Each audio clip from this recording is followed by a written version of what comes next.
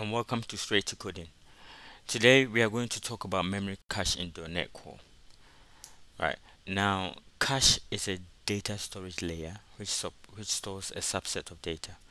Okay, and now memory cache or memory caching is just a technique in which applications temporarily store data in memory to enable fast retrieval of that data. Okay, now in .NET Core, it's very simple to add the memory cache service to the container. All you have to do is call this extension. Okay, add memory cache extension. Now if you have a look at the add memory cache extension, all it does is adds a singleton of the memory cache into your application. Alright, it's very simple. So now it's available in our application. So therefore I've created a very simple data service and data controller. Okay, so the data service, all it does is very simple few operations, which is get, insert or update, which we call it upset here.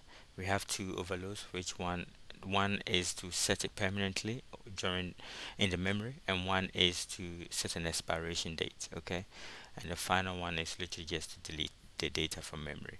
Let's quickly have a look in the implementation. So here we try to get the data from memory, and if we find it, we return that data. If not, we return no. For the upset, all we do is set the data in memory permanently, and another overload of the upset method is literally add expiration to the stored data.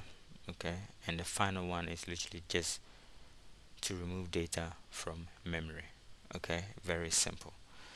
We have a controller here, and the purpose of the controller is literally just provide endpoints where we can play with the memory cache. So we have a get, we have a post, and we have a put, and we have a delete. Okay, so the put is literally just to set an expiration of 20 seconds on the data stored in memory, and the post is literally just to store it permanently in memory. Okay, don't forget that this is memory caching, so it's available once the application is running, but when the application stops, the memory is removed, deleted, and you lose data. Okay, so it's from memory. Okay, so now let's run it. Let's run our application. We will attempt to get a data. Obviously there's no data stored. Okay, so let's say string key or whatever key. Okay, when we try to get data here, we try to get data. Obviously there's no data because we just started the application, so we should end up getting a 444 right there. Now let's attempt to put data in memory. Let's use this one, the put. Okay, and let's set the key. So we're going to set it with the same key, and the value is string value here. So let's now set the data in memory. Okay, so we go here, and what we are going to do here is set it for 20 seconds. Okay, so let's click on continue. So the data is now set for 20 seconds in memory. Okay, so let's try to get the data again using the same key. Okay, so there you go, that's your data, and it was set for 20 seconds. Let's also try to set different data using the post.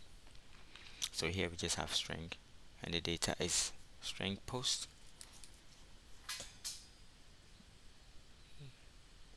And we are going to set it this time permanently in the in memory. Okay, so before we check again this value here, we wait for 20 seconds, but let's try and get this first. Okay, so here the key is string, just string, and press F5. There, that's your value.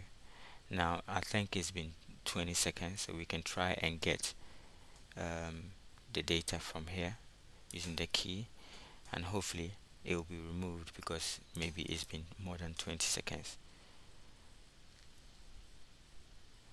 Okay, so let's see. there, the memory it's been removed because it's been more than 20 seconds, so we are getting 404. So the data is gone. Okay, this is a very simple way of adding caching to your application for performance reasons, for